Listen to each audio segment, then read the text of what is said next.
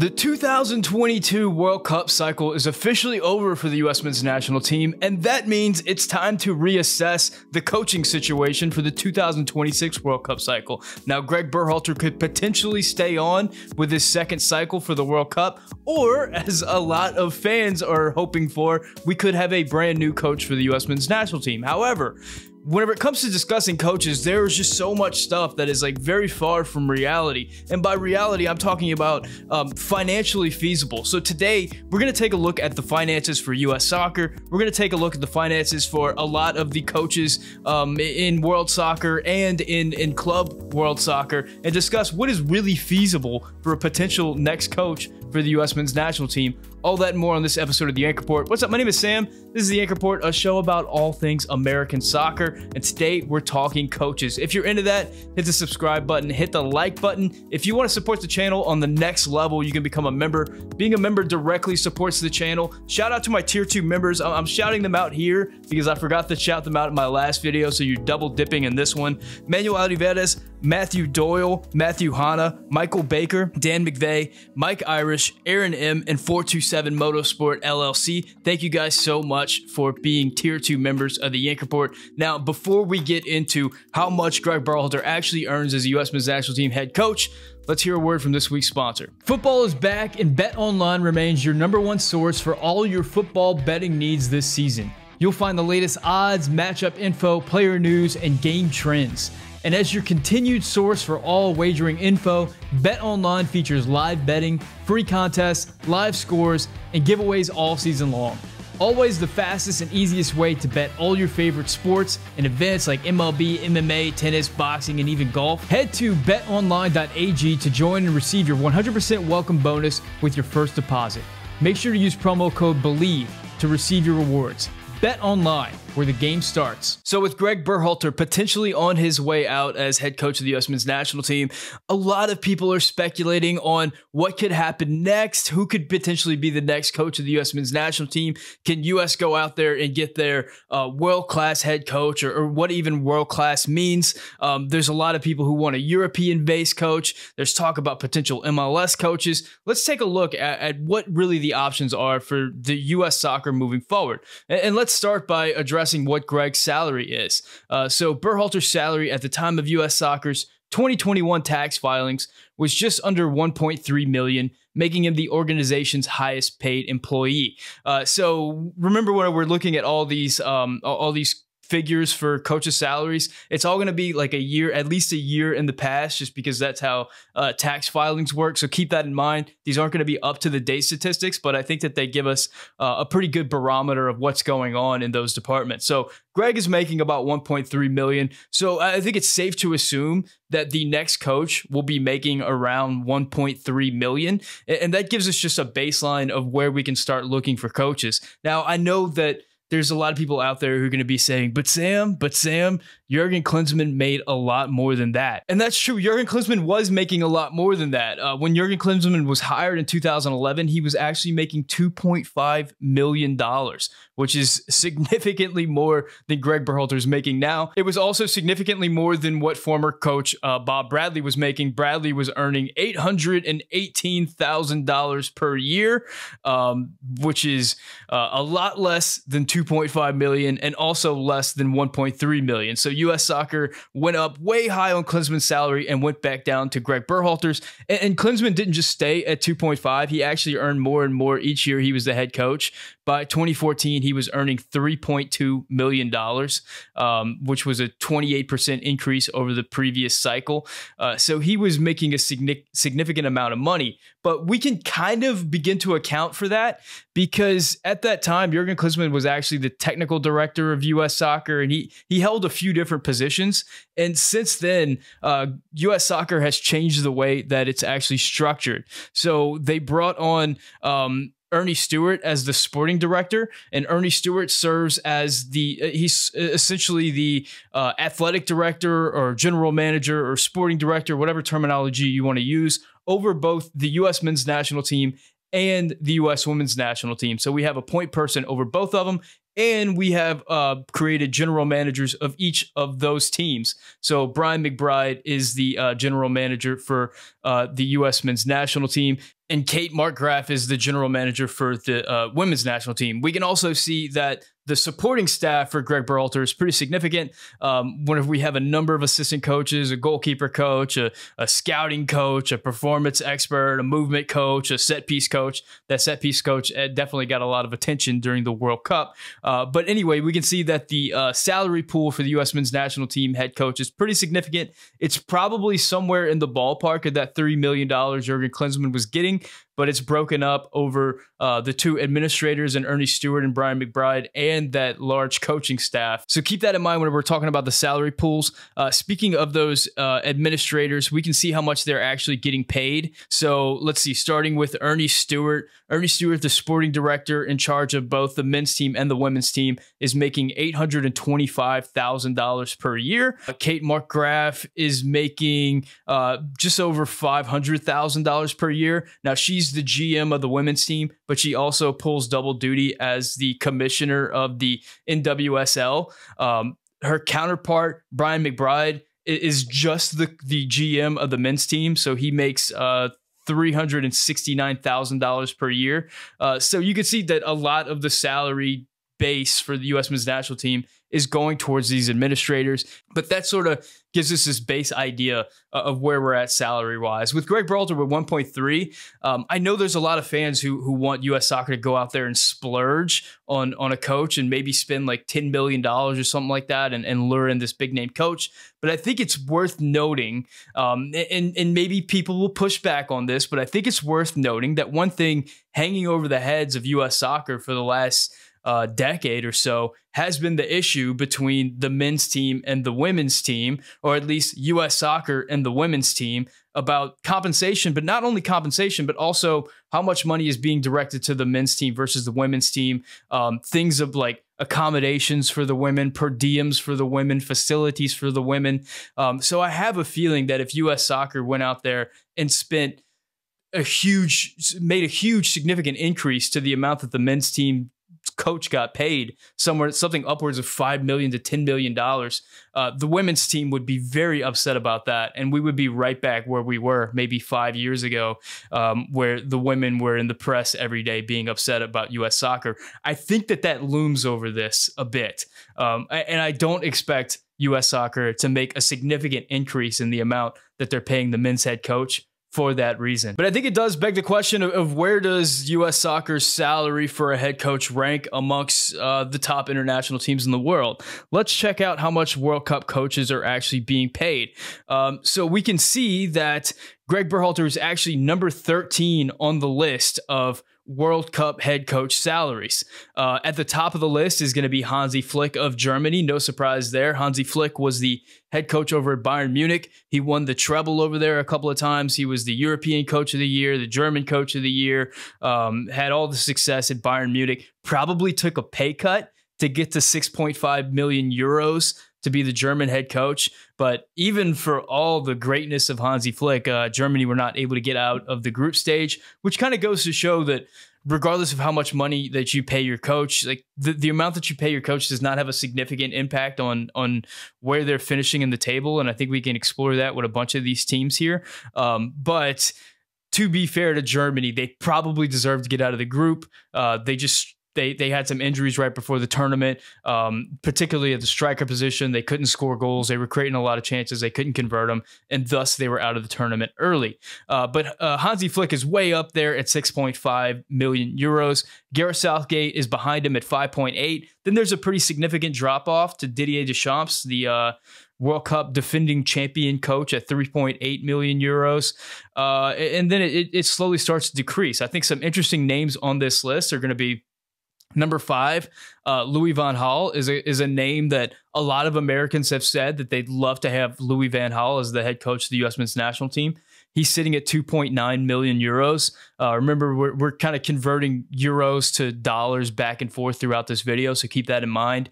Gregg Berhalter is sitting at 1.25 million euros. So in order to pay Louis van Gaal without him having a significant pay decrease, U.S. soccer would have to double the salary, more than double the salary being allotted to head coach at the moment, which I don't know. I maybe, maybe you could see it getting as high as like 2 million euros, but that seems like a significant increase to the salary. We'll see what happens ultimately, but that seems interesting. Another interesting thing is Tata Martino, the head coach of Mexico, is getting paid the same amount as Louis van Gaal at 2.9 million euros. So some other interesting names on this list. If you go all the way down to number 26, you'll find the Canadian head coach, John Herdman, who kind of became a fan favorite within U.S. men's national team circles. He's sitting at 480,000 euros.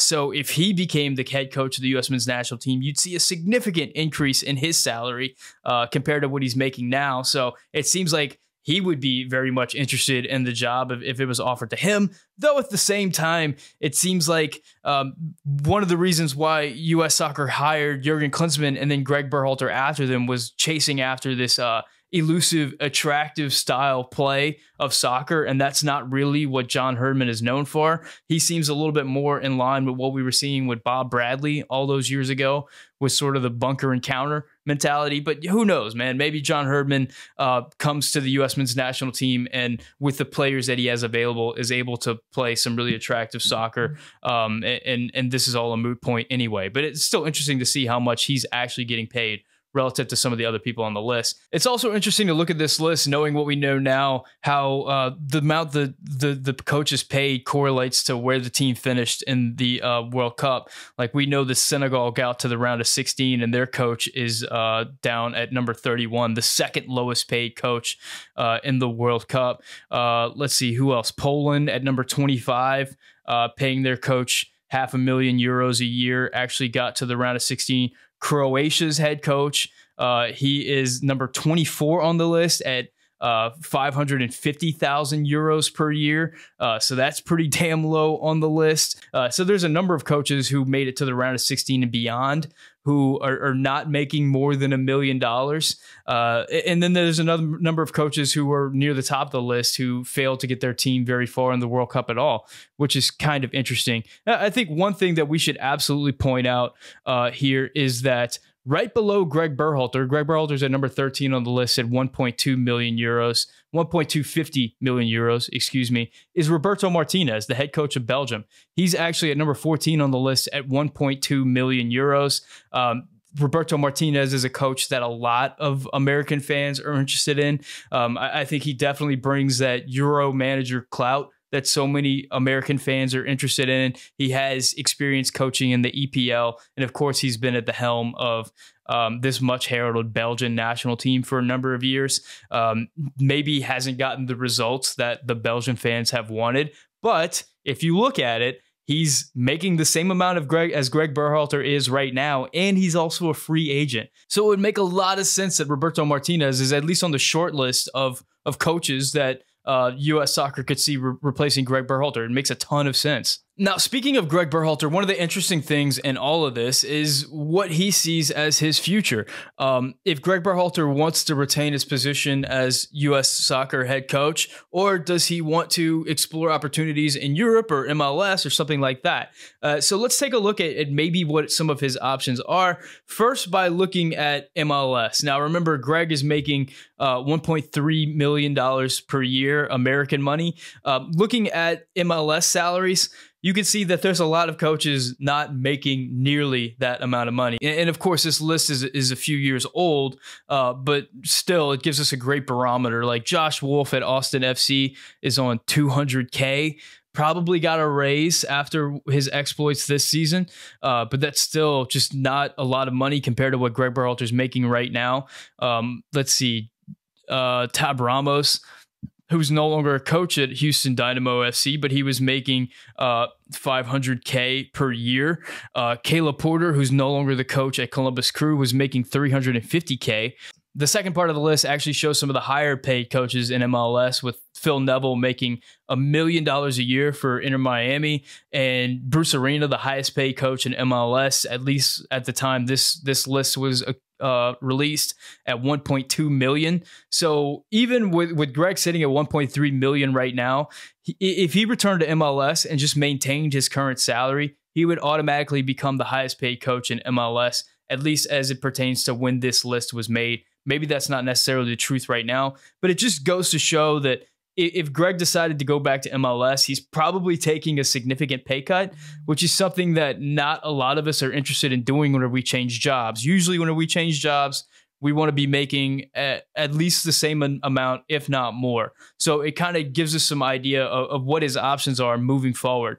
It also shows us that if U.S. Soccer is interested in taking on an MLS head coach for the next coach of the national team, we really have our options open here, because for the majority of these coaches, the U.S. men's national team job would be life-changing money, maybe tripling the salary for a lot of these coaches. The average pay for MLS head coaches is estimated to be $320,000 per year.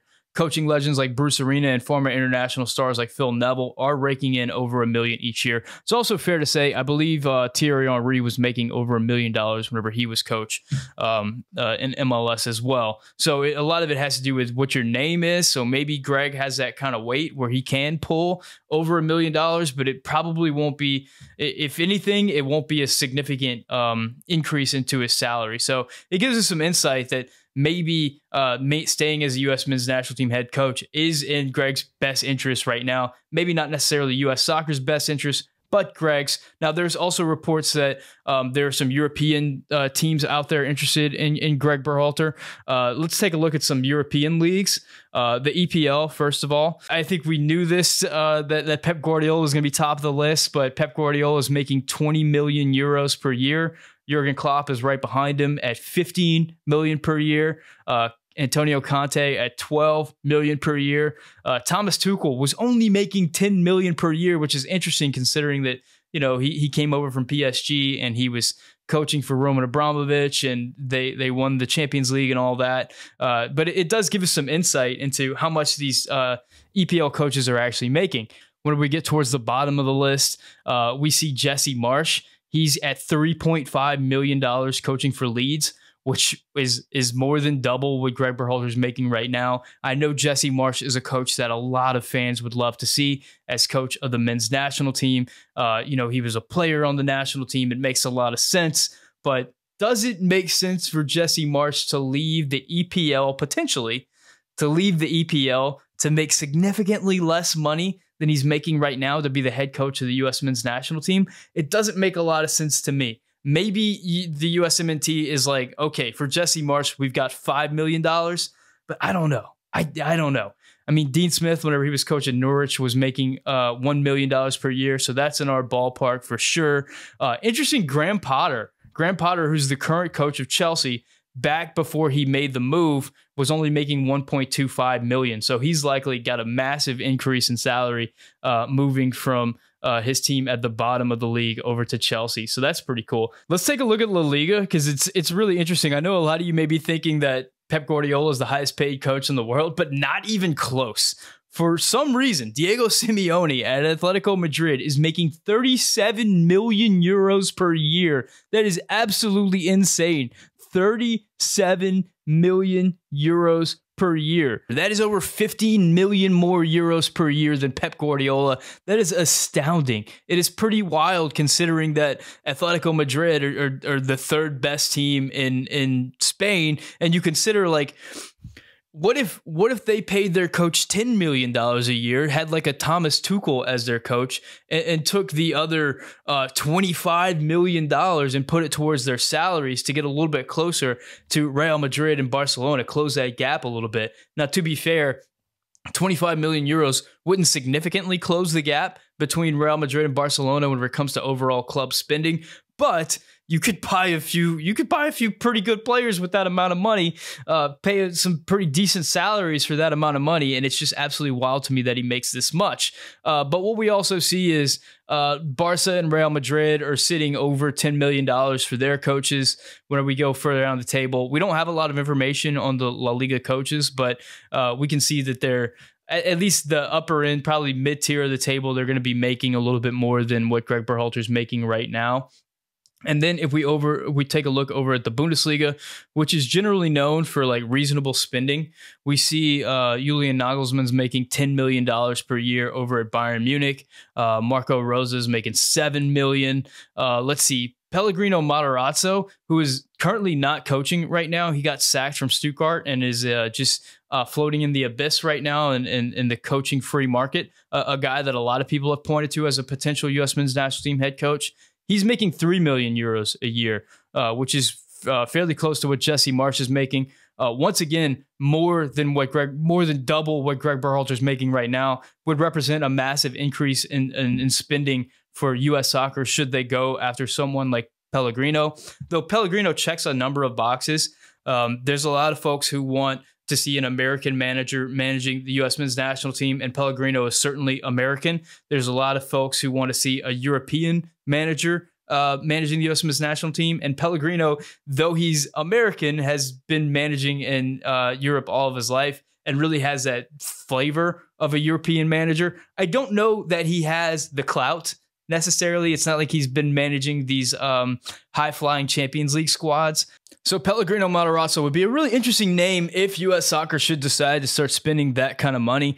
But I think this kind of gives us an idea of the reality of where the salaries and the financials are for the future coach of the U.S. men's national team relative to how that stacks up against teams in Europe. I mean, we're looking at in top 5 leagues, we're looking at really bottom of the table type coaches to get that kind of salary. If we want to get more a mid-table European top 5 league coach, you probably have to double that salary. And if you wanted one of the upper end Champions League coaches, it would be a significant increase to the salary in order to lure one of those guys in, which I just don't think is very likely considering the last 10 years of U.S. soccer discourse and how that's played out in the press regarding U.S. soccer spending to the men versus the women. It just doesn't seem all that likely to me. So with all that being said, who are the most likely candidates for the future head coach of the U.S. men's national team? Well, I think Roberto Martinez makes a lot of sense. He's available, and the best ability is availability, and he makes more or less the same amount of money as Gregg Berhalter does right now. He has the European clout, which will appease a majority of the fan base, and he's an outsider, which I think will appease a majority of the fan base. So that makes a lot of sense. Pellegrino Matarazzo is an interesting one. He's also out of a job right now, so he is available. I don't know what his salary requirements are right now. That one would be a really interesting one. I think Jesse Marsch is probably a bridge too far, considering his salary, but also the prestige of coaching in the EPL and sort of where his career trajectory is right now. It seems like a step backwards to head back to the U.S. men's national team. Maybe if in a few months Jesse Marsch loses his job and he can't find another job on that level, maybe that changes things a little bit. But that also speaks to another idea that's out there, which is maybe Gregg Berhalter remains on for a few months or maybe another year, considering I don't know if the best time to hire his replacement is during the middle of the European season. It seems like it would make a lot more sense to wait until the end of the European season where some coaches might come available.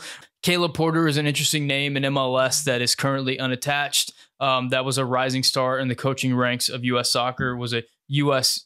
Youth coach, U.S. men's national team youth coach at one point. So he does have some experience with coaching national teams. So now I've sort of purposely skirted around discussing like quality of coach whenever we're talking about the next U.S. men's national team head coach. I know that's a big point of contention for a lot of people. And for a lot of people, there's a superstar coach out there that's going to come into the national team and make the whole team better for a considerable period of time, which is just something that I just don't agree with. I don't think it's something that we see in international soccer or even club soccer for that matter. You see coaches maybe can get some decent results over a short period of time, but for extended periods of time, it's not really something we see. I don't think that the team is going to change very much regardless of which coach we hire until the quality of talent gets better. Even if the U.S. men's national team somehow hires Pep Guardiola, who's widely regarded as the greatest coach in soccer right now and the greatest coach of his generation, if all of our good players get injured and our talent is not very good, then it's probably going to limit how good our team can be, even with such a class manager. On the flip side, if our team starts producing a lot more players at the Champions League level, like we've seen with Adams, McKinney, Pulisic, Reyna, if we continue producing players at that level, and we can fill in our lineup and actually have a lineup that is on the level with some of these quarterfinal teams, on the level with someone like Netherlands or Croatia or somebody like that, then I think we can actually get to those levels. At this point right now, I don't think a coach is going to be able to bridge that gap and make all of our players better. So really, I don't have a big dog in the fight. I think any one of these coaches that we mentioned so far would be fine. Even if we got like John Herdman and started playing a little bit more aggressive counterattacking soccer, I think that would be fine too. To me, it's all about the quality of the players that we're able to put on the field and the quality of development and just continuing to develop these players that are able to play at the highest level. That's going to be our pathway to success. It's not going to be some magical manager that kind of comes down riding a winged horse and suddenly turns our like 16th best roster in the world into a semifinal roster. You know, it just doesn't really work like that. So there you have it. Let me know who you think should be the next coach of the U.S. men's national team. Were there some names out there that I didn't mention that you think would be interesting ideas? What do you think about looking at the financial situations and seeing how much these guys actually get paid? Were you surprised at how much some of these coaches get paid? How much the MLS coaches get paid? Certainly how much Diego Simeone gets paid. That guy's agent is living right. Guys, let me know in the comments section. I know I'm going to get comments like U.S. soccer is America's the biggest country in the world. We should be paying $1 billion to our coach. I know I'm going to get that comment, but I just don't see it happening. Thank you guys for watching. Thank you for subscribing. Thank you for putting up with my voice, which is gone because of whatever illness I'm dealing with right now. As always, si puede hablar español, dígame un comentario en español. If you want the Yank Important podcast form, you can find it anywhere podcasts are podcasted. Thank you to my tier 2 members. Let's shout them out again. Manuel Oliveras, Matthew Doyle, Matthew Hanna, Michael Baker, Dan McVeigh, Mike Irish, Aaron M, and 427 Motorsport LLC. Thank you guys so much for watching. This is the Yank Report brought to you by Bet Online.